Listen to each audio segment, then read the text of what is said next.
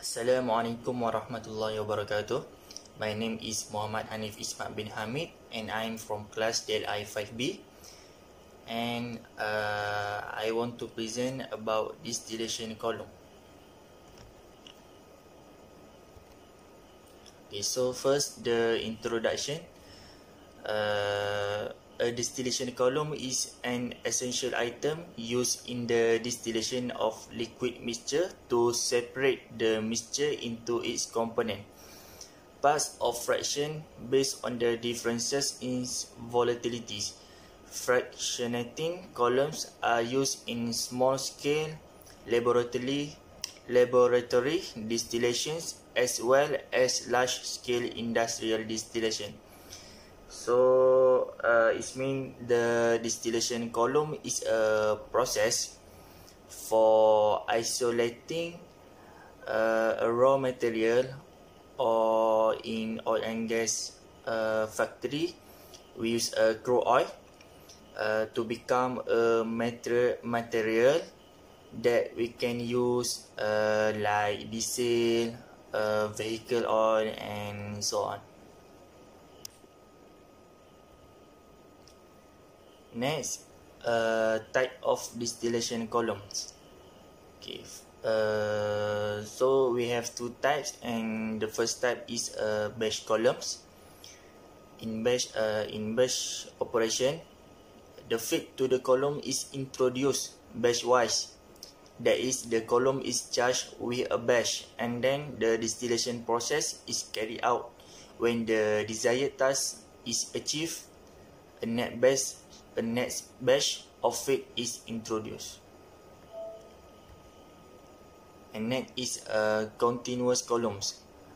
So in what is continuous columns is in contrast, continuous columns process a continuous feed stream. No interruptions occur unless there is a problem with the column or surrounding process unit. They are capable of handling high throughput and are the most common of the two types. And normally in the factory we use this type, continuous columns. Next, this is a distillation column diagram.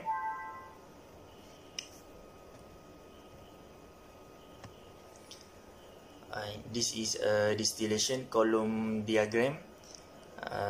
This is it show a part of distillation column, and we have column share. We use condenser in distillation column.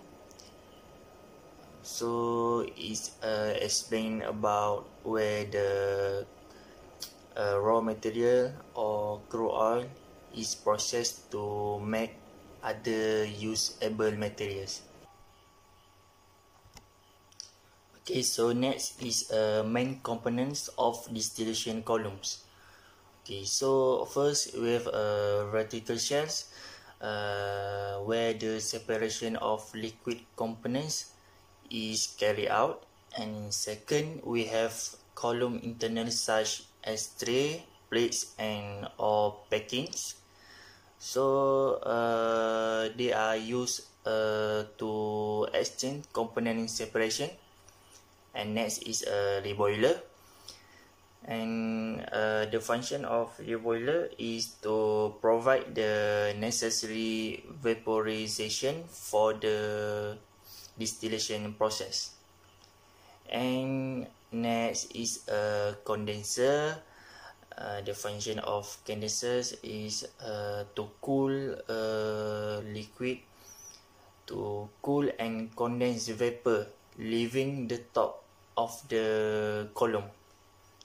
And next is a reflex drum.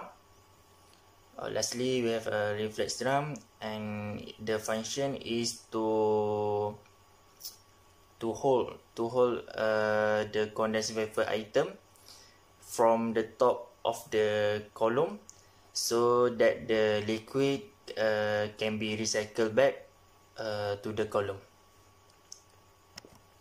Okay, that's all from me. Thank you.